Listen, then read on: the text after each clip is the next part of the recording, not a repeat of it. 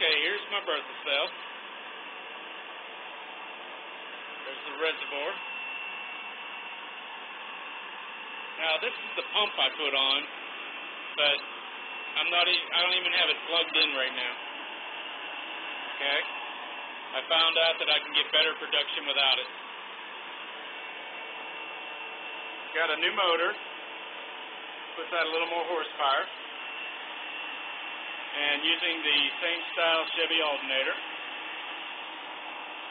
But on straight tap water, we're getting pretty good production. See if we can see from the side here.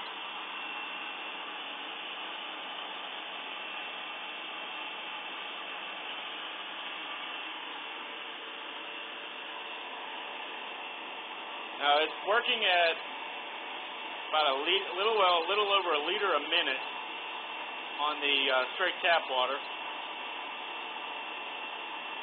I'm getting well over 3 liters a minute using additives.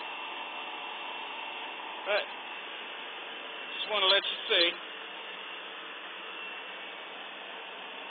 So there's my setup. Have a good one. Thank you.